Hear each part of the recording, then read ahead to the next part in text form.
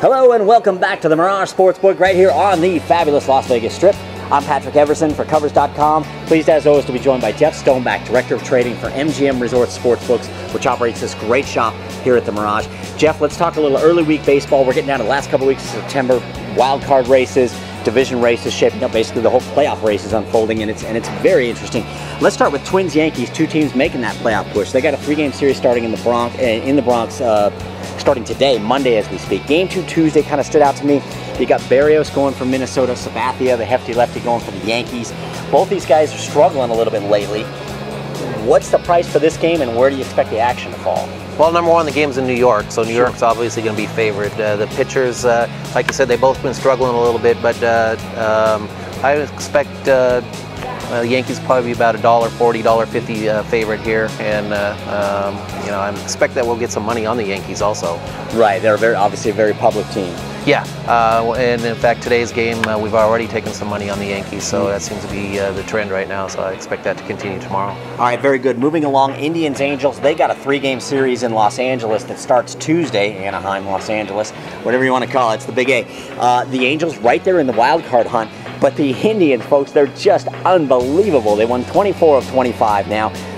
What do you guys do with Cleveland over the next 3 days? Well, we'll still keep the price a little bit inflated on Cleveland because we haven't stopped the steamroll of money coming in on the Indians. They've become the most popular team right now. People are coming out of the woodwork to bet the Indians. Sure. We took some large wagers on them. Actually, the game that they did lose, we did very well. We took some 5-figure wagers on them. But finally got a little bit back. Finally, but you know, they've still been betting them after that. We've had quite a few 5-figure bets on the Indians subsequent to that loss, so I expect that to continue this week also. All right, even against a playoff team that's got talent, boy, it's just rolling on the Indians. And finally, Dodgers-Phillies, they got a 4-game series that starts today. It is Monday as we speak. It starts today at Philadelphia. The Dodgers have won 4 of their last 5 after that terrible run, losing 11 in a row, losing 16 of 17. How long does it take bettors to get back on a team that was so good?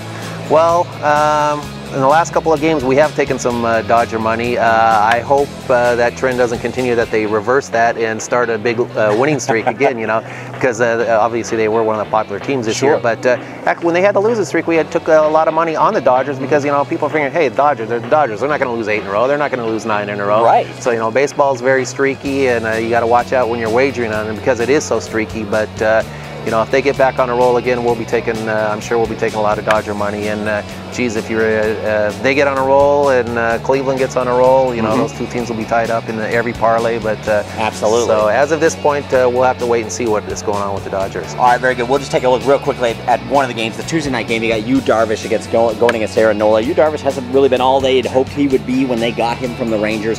What do you think that price is at? Oh, Darvish on the road, they're still going to be a favorite. They're probably about $1.50, $1.60 against Philly. You know, Nola's a quality pitcher, but it's Philly. Exactly, it's Philadelphia. Right.